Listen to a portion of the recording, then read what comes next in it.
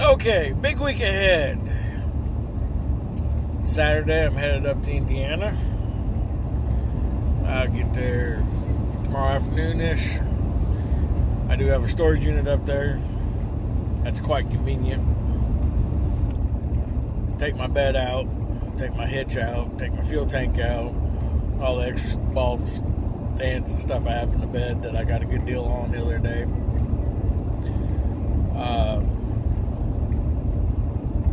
Pretty much to get all the stuff I can get out of the truck as possible, because Monday I'm getting a 2021 F350 dually flatbed.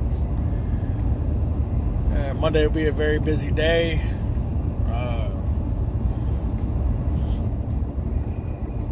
I will get the new truck, get my trailer out of the shop because it is done, new axle installed. I'm going to weigh the two of them, see what number that comes up with, and that will determine whether I'm going to run IRP or not. For those of you that don't know, that's basically doing IFTA because I'll be plated over 26,001 pounds. Basically, my goal is if the truck and trailer weigh 15,000 pounds or less, we'll stick to 26,000 pound plates. If she's anything over 16, I'll just go ahead and plate it for 38 or 40. And I'll have to do IFTA, which is fine when I'm doing trailer loads, but if I do singles, it kind of sucks because, well, it just sucks.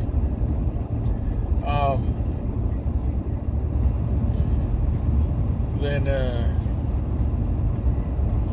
once that's done, de-lease this truck, lease on that truck. I gotta swap insurance off of this truck onto the new truck, going to a different insurance company, going with OIDA because truck and trailer will be $208 a month versus $280 a month for this one. So now I get to insure an extra piece of equipment and I save money. That's a win-win for me.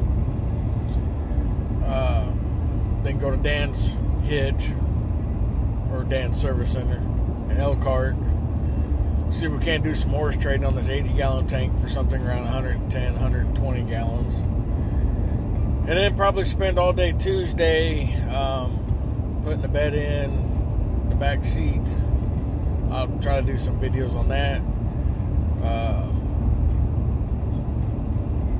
Also going to put in the bigger tank.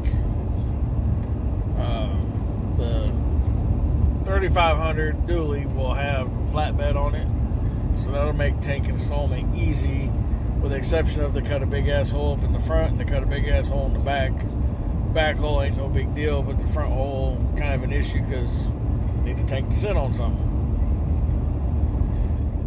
So anyway, I'll try to do just some little snippet videos on that. Kind of different content than me just bitching and moaning.